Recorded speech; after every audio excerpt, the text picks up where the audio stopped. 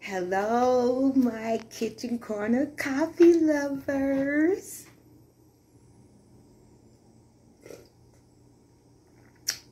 It's coffee time. How is everybody on this great, big, beautiful Black History, Black Love, Black Power Day? Hope that you guys are enjoying your loved ones. I hope that your day is full of love and surprises or whatever you want to do in celebration of Black love, Black power, and Black history. We make history every day of our lives as long as we're Black and living.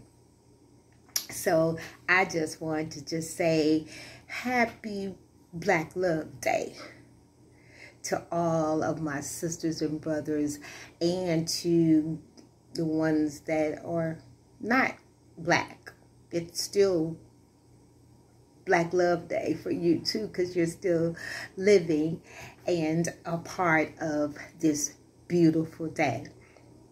So I don't have too much to talk about today. I don't really have a subject today.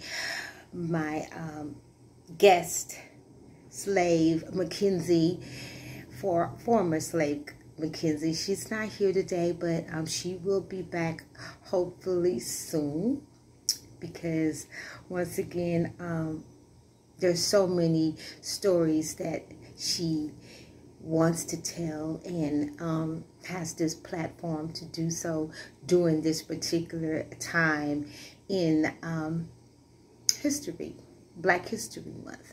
We cannot forget that this is Black History Month, and we should just continue to celebrate our history and ourselves every day, all day, for the rest of our lives.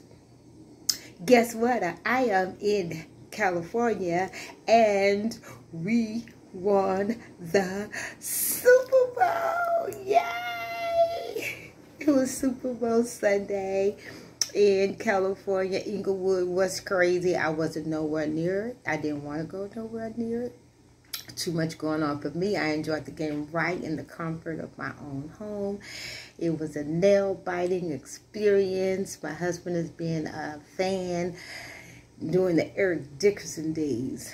So, you know, when we got husbands that's all into football and basketball and all other kind of sports, well, we kind of join on with them, or other friends or significant others or boyfriends or girlfriends that are into sports. We kind of join in with them and celebrate, and I was so happy that they won, and I hope that you enjoyed the game.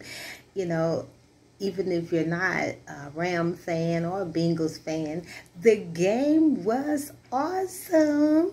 So I just wanted to say hi to you guys on this beautiful, beautiful day of love, of respect, of history, of power, and just keep being who you are. And may Black love be with you always. This is my cup of coffee for today. Continue to enjoy life.